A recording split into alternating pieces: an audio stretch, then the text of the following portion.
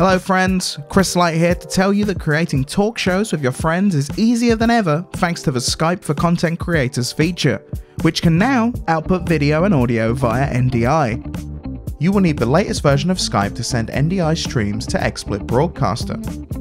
To enable NDI, click on Settings in the drop-down menu, go to Calling, then to Advanced and enable Allow NDI usage.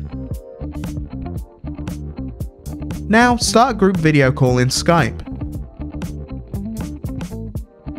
In XSplit Broadcaster, you can add each participant's video and audio feed independently as an NDI source.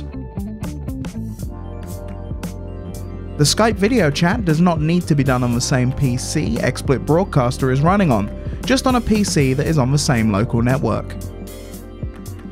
Now that all your Skype NDI feeds are set up, add some graphics and start your own talk show live stream or recording. The possibilities are endless with this new feature. Let us know what kind of show you'll create in the comments and reach out to us on social media.